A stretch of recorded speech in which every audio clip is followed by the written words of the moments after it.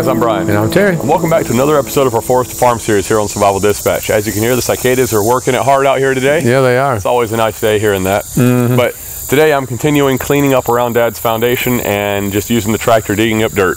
Yep, fun stuff. It is really fun, very relaxing and soothing being on the tractor all day. So really just a simple video, guys. Hope you guys enjoy this.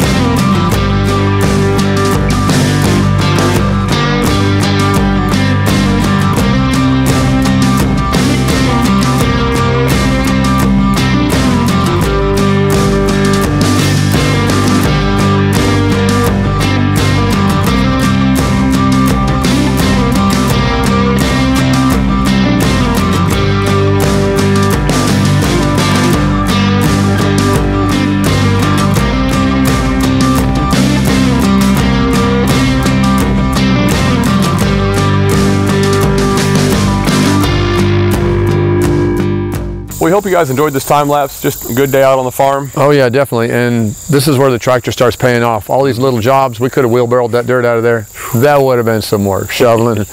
But get out there on that tractor, drop that bucket down, float it, scoop the dirt up and go. It's fun. Quick and easy, and yeah, it really is fun and relaxing. Yeah, and you know, you could rent equipment, but rental gets really expensive. Yeah. And you try to accumulate a lot of work and then rent one, and accumulate a lot of work and rent one, but we didn't want that dirt piled around. Yeah. Having that tractor is handy. It is very, very handy. It really pays off. It's probably one tool that if you can afford to get one, before you ever start, and you're doing something like this, clearing this whole forest and whatnot, you know, get one. Definitely. It's one of the most handy tools you can have, hands down. Yeah, yeah, it gets a lot of heavy work done that you're going to wear yourself out. And we started out, we cut 650 foot. Yeah. 2 years of clearing by hand and loading logs in the back of his truck. By hand. I mean, we had unloading by hand. 100-something foot tall trees that were 3 foot in diameter at the bottom. And cutting little bitty wedges so we can load them by hand. Yeah. So, not fun. Get a tractor if you can afford it. Oh, Old one, whatever. Tractor with a bucket will save your back and save your life. Definitely. Hope you guys enjoyed this video. If you did, give us a big thumbs up for a like. Coming up, we will start fixing these horrible foundations or footings. Yeah, yeah. It's a task for sure. And we are getting very close to building, man. Yeah. It's been a long time coming. On the horizon. 5 years old, I told my mother I was going to build my own house, and she laughed at me.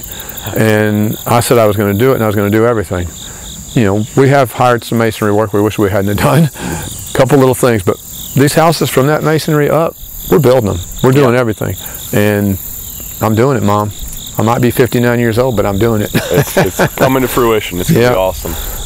Don't forget to hit that subscribe button, guys. Check us out on Instagram and Facebook. We'll see you next time. See you.